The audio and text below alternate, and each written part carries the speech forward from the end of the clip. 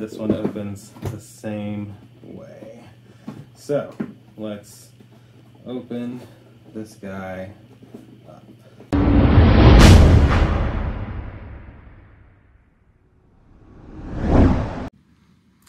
lighting in this office is terrible.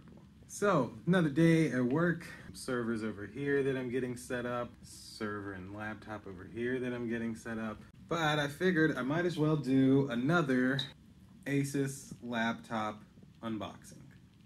Now this is an ASUS VivoBook.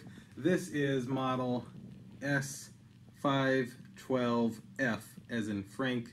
So Sam 512 Frank. I don't know military terminology, so I don't even know if that was right.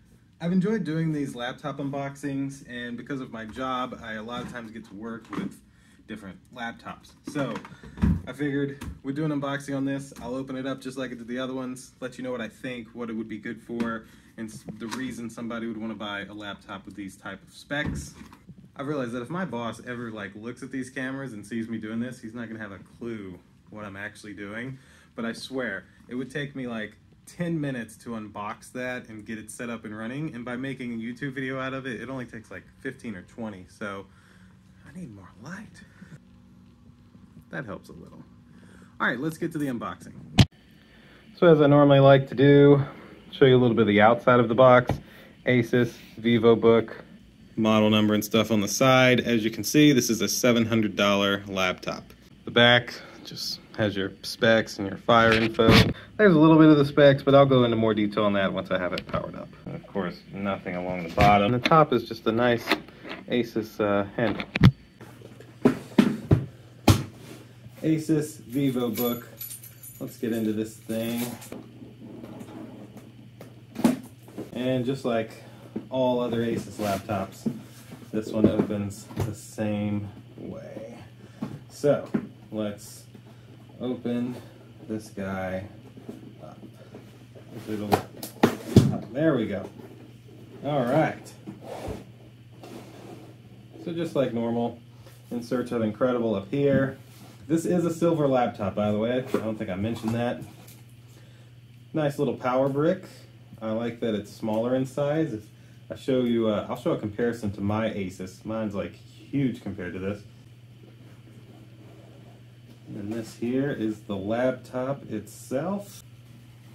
Ooh, look at that silver metal look that it has going on there. I have never seen these little bumpers on a laptop before. That's a little different. Speakers on the bottom, vents for air.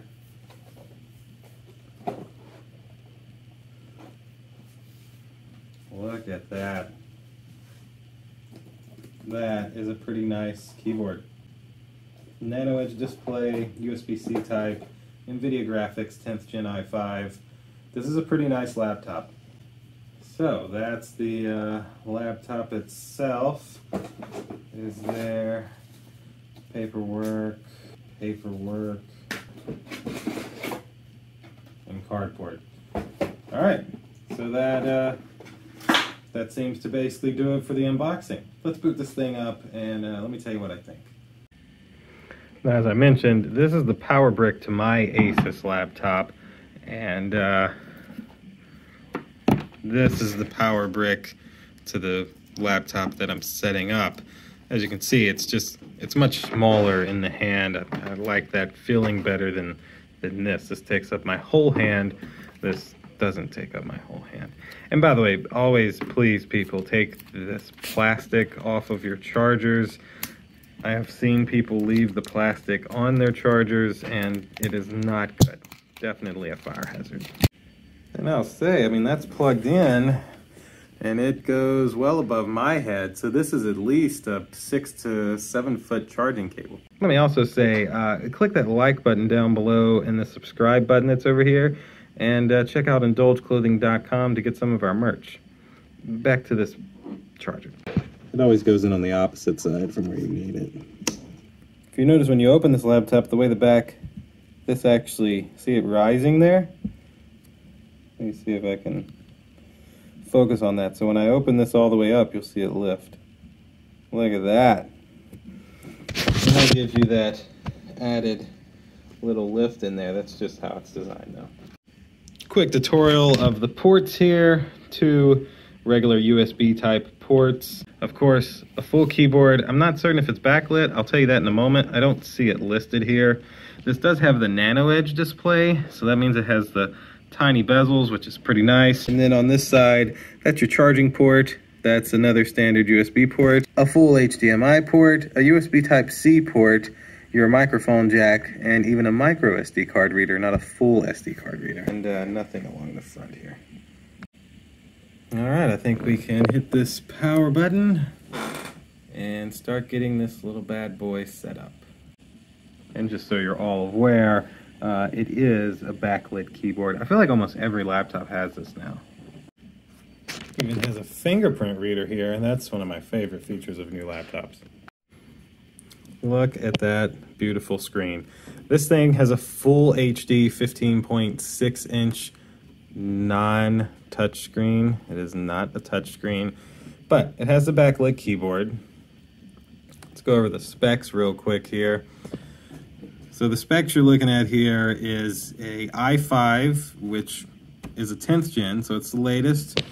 Windows 10 Home, 8 gigs of RAM. Now, one of the things that you don't see listed here is the NVIDIA graphic. If we go into our device manager and we go to display adapters, we have an NVIDIA GeForce MX 250, which is not going to play Fortnite at high frame rates or anything like that, but it's definitely going to help out over your standard Intel UHD graphics, because this comes with its own 2 gigs of dedicated GPU RAM. So that helps you out a ton. You have your 8 gigs here for Windows, 2 gigs down here, your CPU, and it does have a 500 gig Intel SSD, 512 gig Intel SSD. And that's kind of it from a spec standpoint. So, for $699, this laptop is, it's pretty good. It's not going to be anything that's going to blow you away. This is not made for gaming or anything like that. But with the graphics card that's in this, it's going to make running certain applications that need better graphics smoother. So like Minecraft would be a little smoother. If you're doing any schooling on this and you've got all those moving windows and stuff, that would be a little smoother. But to be honest, this is kind of a general use laptop. It's not a gaming laptop. It's not really a business laptop. It's just kind of a general use laptop. That's what I would call it, at least.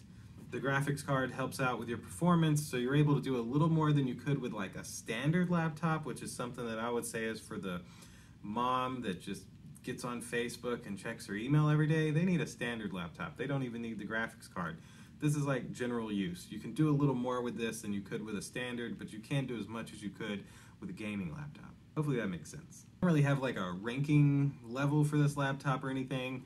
From a speed standpoint, from what I've seen so far, the windows are opening quickly, which they should with the processor and the solid state drive and the amount of RAM in this thing. So I don't think you're really going to see much of an issue when it comes to using this laptop. The only time you're going to run into an issue is if you're trying to play a really high-end game, or if you're trying to edit like 4K video or something. There's a software that maybe isn't fit for these specs. I know that Lightroom wants you to have at least a 2 gig dedicated graphics card and 4 gigs of RAM. So theoretically, this laptop could probably run Lightroom fairly smoothly, but if I was buying this laptop to run Lightroom, I would have bought a slightly higher end laptop. I think that will do it for this video though. I hope that you've enjoyed it, and if you can, click that like button for me, click subscribe down below. Make sure you check out our merch line at indulgeclothing.com, and I will see you in the next video. Deuces.